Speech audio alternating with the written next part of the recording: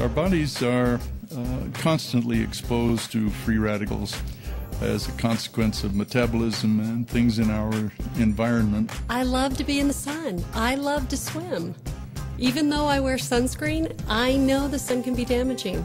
If you're exposed too often and too long to these things, then things can go wrong.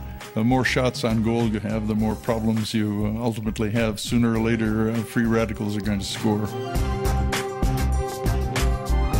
I know fast food's bad for me, but it tastes good and it's easy. To neutralize free radicals, we need what we call antioxidants. Antioxidants destroy free radicals. I don't smoke, but I know quite a few people who do, so it's kind of hard to avoid. I also live and work in a city, so I'm constantly around smoke, exhaust, and, other pollution, even when I'm just walking down the street. It's well known that antioxidants are essential to maintain the right balance in your life for health.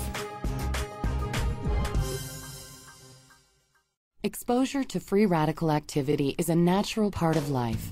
However, in today's highly stressful and hectic world, it's possible to become overexposed and experience the consequences of free radical damage.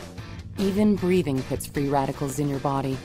Environmental pollution, unbalanced diets, foods that contain preservatives and additives, insufficient physical exercise, and even mental stress all may contribute to free radical damage. When left unchecked, free radical damage to your cells accumulates and can lead to health concerns later in life. As a matter of fact, free radical damage is one of the main causes of premature aging and is a large factor in the deterioration of health over time. Free radicals are harmful oxygen molecules, often called scavengers, that try to steal electrons from other molecules. This action causes damage to the cell's DNA. A good example of free radical damage is an apple that has been exposed to the air.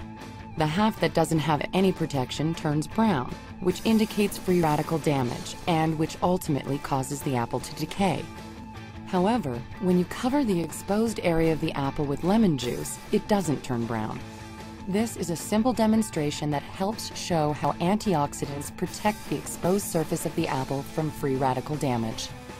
The human body combats free radical damage by producing antioxidants naturally. These stable molecules mop up free radicals to prevent cellular damage. Although the body produces some antioxidants, it relies on dietary sources for the rest.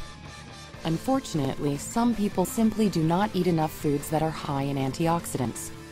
So what is the solution? What should people do to protect themselves?